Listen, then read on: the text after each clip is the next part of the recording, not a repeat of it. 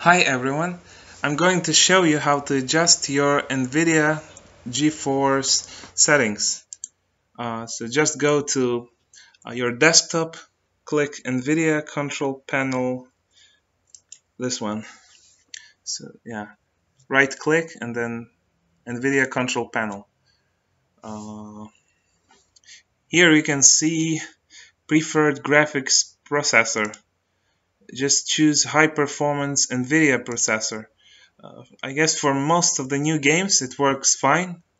The games that require a lot of video memory, and I would recommend putting most of the settings on performance, because if you put it on quality, you will see a slight difference, but it might slow down your games, so you don't want to do that.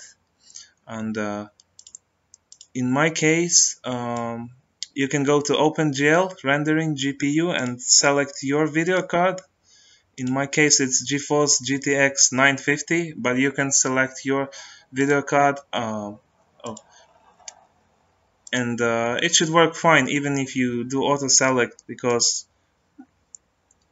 usually the games automatically detect your video card. But for the settings like this anti-aliasing FXA and anisotropic filtering and anti-aliasing transparency, you have to do it yourself, and try to switch the settings and try it differently for each game, because some games might go well with those settings that you can see here, but some games might require for you to change those settings, so you will need to figure out. But I hope that it will work fine.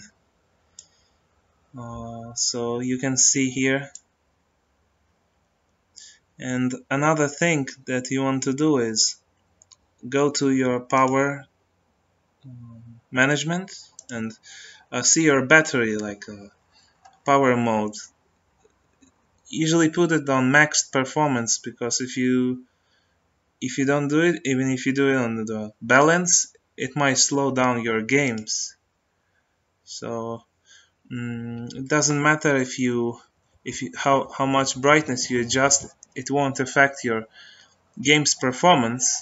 And yeah, I hope you will adjust the settings for your games and it will run fine on your laptop or on your PC. And thank you for watching. See ya.